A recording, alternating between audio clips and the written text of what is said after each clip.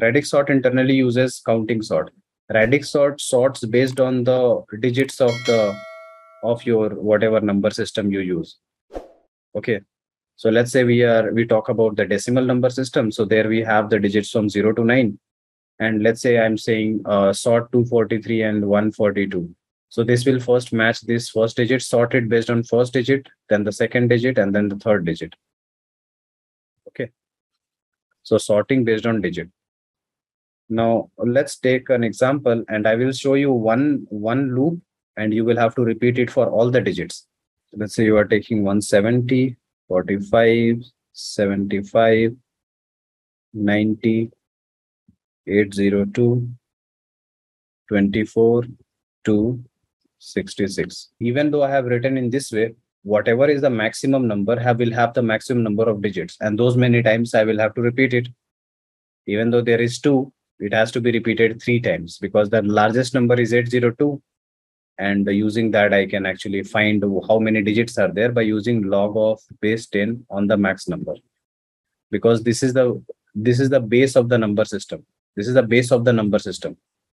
If it is a 26 base number system, take base as 26. So let's take base 10 number system. So this is given. Now I will assume that all of them are 3 digits numbers, just to make it more readable, right? Now the first thing is I will sort it based on the first digit. I will sort it based on the first digit. So if I'm using decimal number system and if I'm sorting based on the first digit, then what will be the range of numbers? 0 to 9. 0 to 9. 0 to 9. So use counting sort to get it sorted. That's it. So what was step 1 of counting sort? Create a range of like array range from 0 to 9. Okay. What will be the name of this? Frequency array. Yeah. So let's go from left to right and see. So you find that this is 0. So all of these will be 0 initially. So this is 0, increment its frequency. This is 5, increment its frequency. This is 5, increment its frequency. 0, 2, 4, 2, and then you have 6, right? Okay.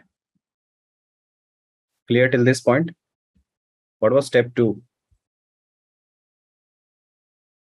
Cumulative frequency. Find the cumulative frequency. Yeah. So it is the same array. I'm just reusing it. So find the cumulative frequency. So this will be 2. 2 added with 0 will be 2. 2 added with 2 will be 4. 4 with 0, 4. 5, 7, 8, 8, 8, 8, right? What was step 3? Sorted array.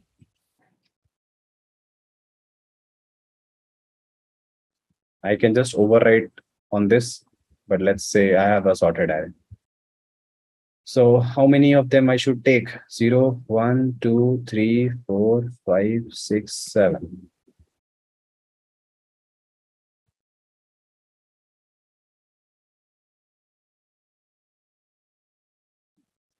So you see, this is one use case where you cannot just go and print it, right? Since the values are different and the use case is totally different. Now, what did I say? You have to make it a stable sort. So Radix sort, since it is using counting sort, it will also be a stable sort because I am making the counting sort stable, right? So the Radix sort will also be stable by default. Now I will flow from right to left. So let's take this one. What is the frequency of 6? 8. So 8 minus 1 is this one. So I'll place 066 here and make it 7. 002. What will be 002? This is the one, right? 002. 4 means it should be placed at 3. So 002 will be here and this will be 3. 024. So this is saying position 5. 024. So position 5 means 4. 024 here and make it 4. 802. You go to again to 802. Make it 2. 090. Position 2 miss 1. So 090 here, make it 1. 075, 7 means 6. 075, make this 6.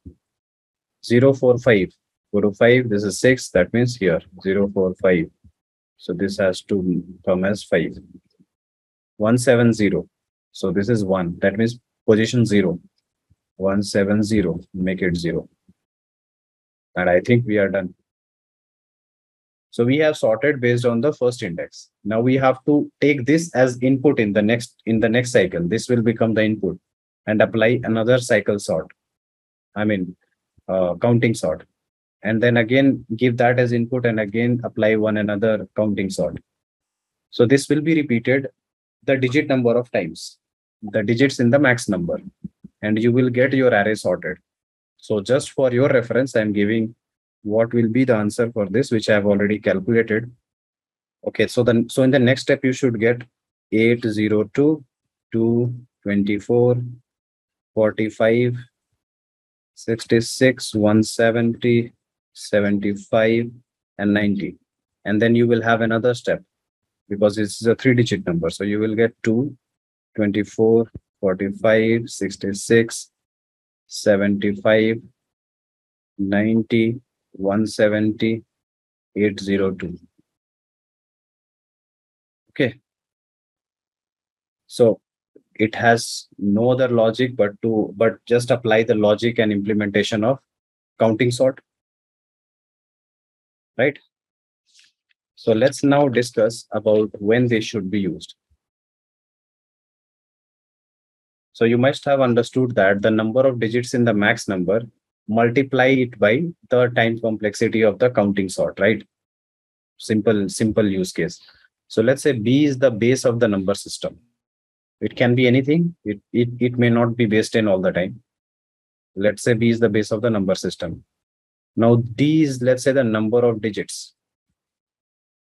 And you already know that it will be, if the number is n, like n is the, let's say, the number of elements. So if n is the number of elements, in this case, D will be equals to log n base B. Log n base B, right? Which is the number of digits. Okay, fine. So you know that the time complexity should be order of number of digits multiplied by whatever is the counting sort time. And that will be the range. Range is what? The base of the number system. 0 to B minus 1. For base 10, it will be 0 to 9, right? So B plus whatever are the number of elements. You know that, right?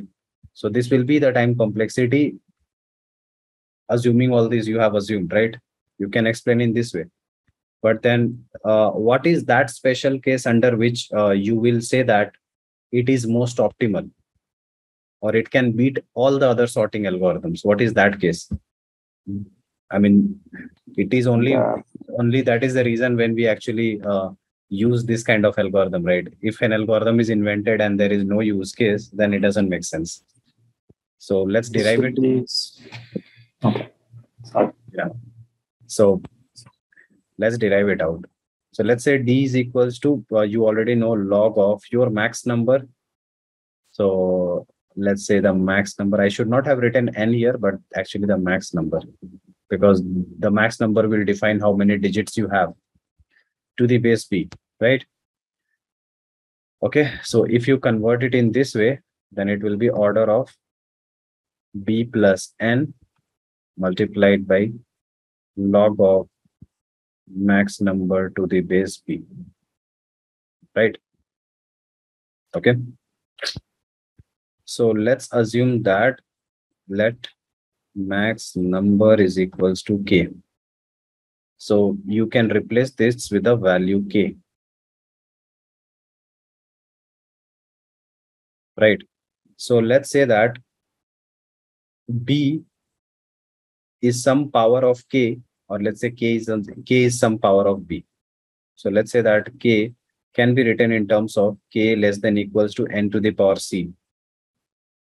K can be written in terms of less than equals to n to the power c, where c is a constant and B is almost equals to n, When does this happen? It happens for a very large base.